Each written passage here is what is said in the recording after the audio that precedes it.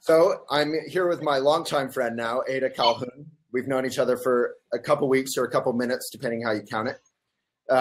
And you're in the middle of a book tour, right? Yes, I am. Yeah. So what's the book you're touring? Oh, there it is. It's called. It might be backward though. So it looks right to me. Wedding Toast I'll Never Give. Good. So what is this book, Wedding Toasts I'll Never Give? What's it all about?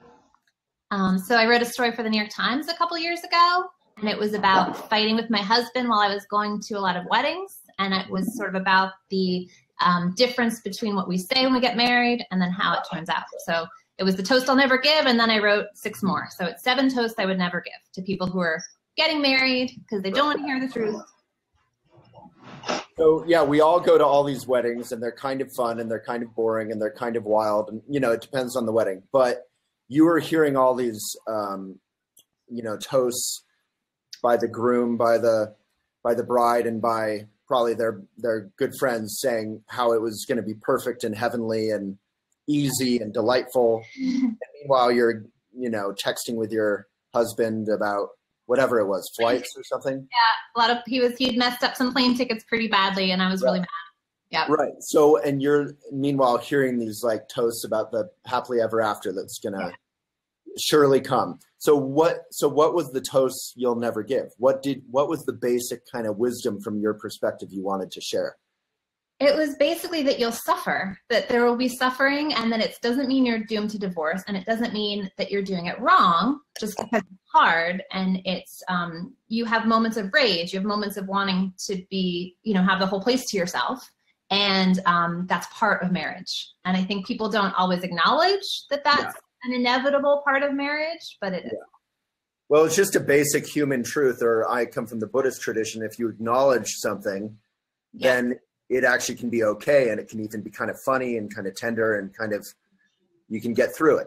Well, it's both, right? And actually the book people do say this book is kind of Buddhist because it's, and maybe that's because I majored in Sanskrit, that leaked in a little, but it's about how suffering and joy are intertwined. You can't really have one without the other. So I guess the basic question from a total idiot personified by myself would be, if it is so hard and suffering is involved, what is it worth it?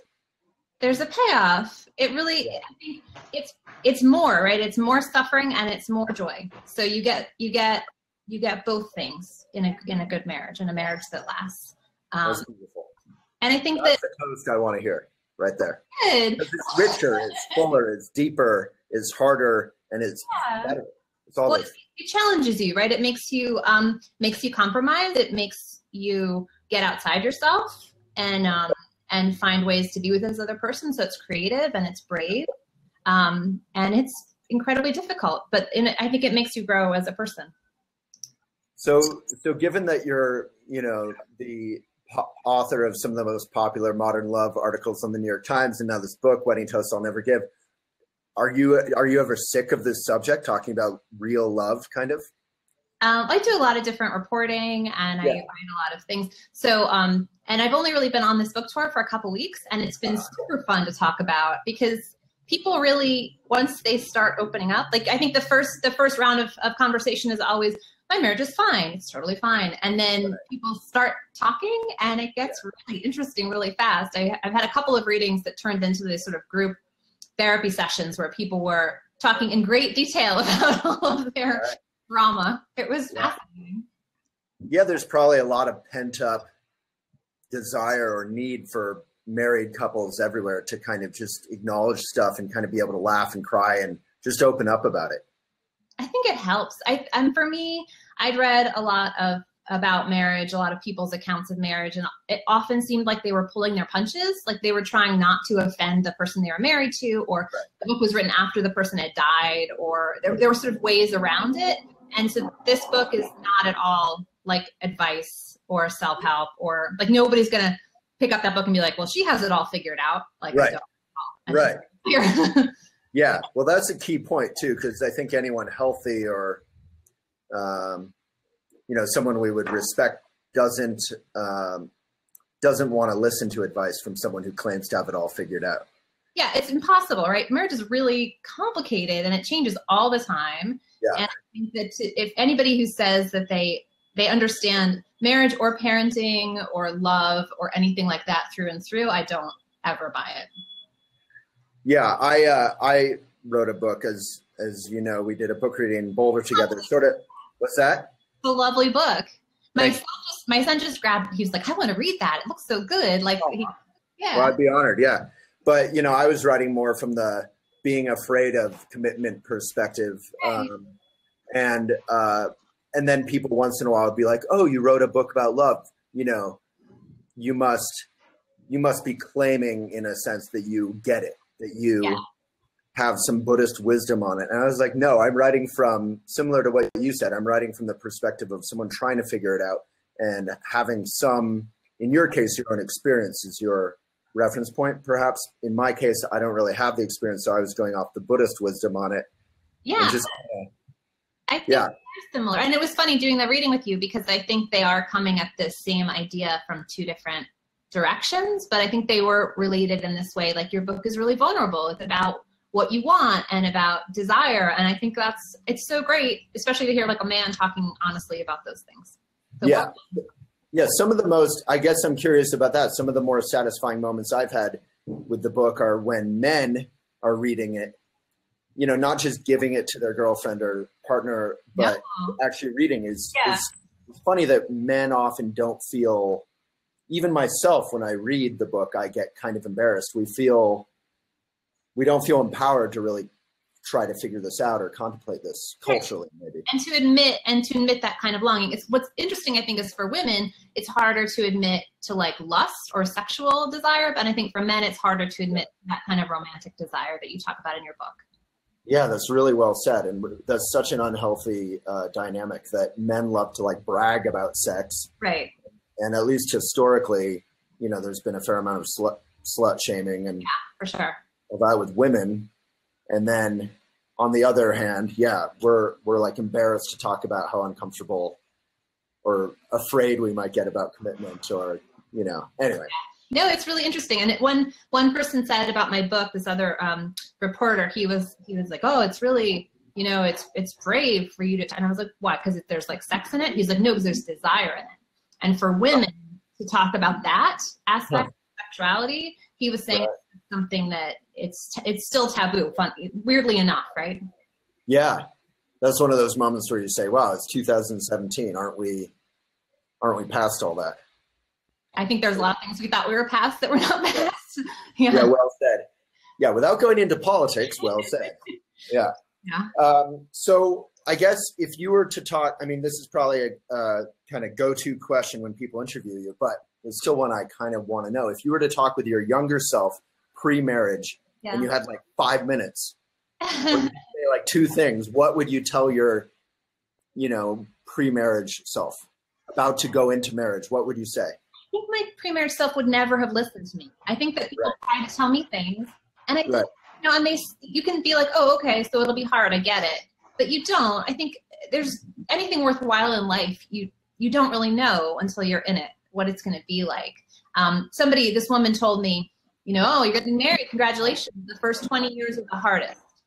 Right. And I was like, thanks. Right. You know, I thought she was joking. She wasn't joking. True. Wow. And then, but also I didn't take it seriously. I didn't know. And I think you always think you're exceptional. I think, you know, when you suffer and when you have hard times, you think you're exceptional in your suffering. And I think when you fall in love, you think you're exceptional in your love, and it's going to somehow transcend every human problem. But the fact is that like being alive involves screwing up, and marriage definitely involves screwing up. There's no way around it. So refreshing. It's like, again, it feels very Buddhist, but it's probably just human, that you're not selling or pushing something. It's not like self-help, like you said. You know, there aren't the notion that your younger self wouldn't have listened to yourself now is so true and kind of delightful. It's funny. And that's what I love. I think from a guy's perspective, reading your book or the Modern Love essays, it's so fun to read because you're not bullshitting us, you know? Yeah. Yeah. Well, I mean, I think, what I would have tried to sell my younger self on was that failure is inevitable, and perfection. There's perfection only in death. It's impossible to hit perfection in any aspect of your life, much less something that involves an intimate relationship with another human being who is also fallible.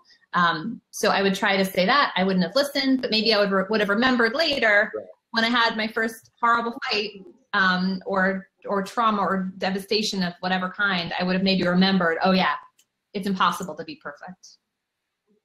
So, and then, you know, I guess I kind of got to ask this of you live, but when you're having a really hard time or in the middle of that fight with someone who you thought you loved and you thought they loved you and you thought everything would be okay and this was a wonderful thing, and then suddenly you're like arguing and almost in that moment you almost like hate or resent that person. Right. What gets you over that hump, or what keeps you going? Well, I think it's so funny because you said at the reading that's sort of your weakness, right? Because you hit that and you're like, why would I stay in this? And I think it's a really valuable question. I think if you're married, it's a lot harder to leave. So when I was single, I'd get in that place and I would leave. Like I would never stick it out. But then being married, it's a lot harder, right? Having a kid and all that. Right.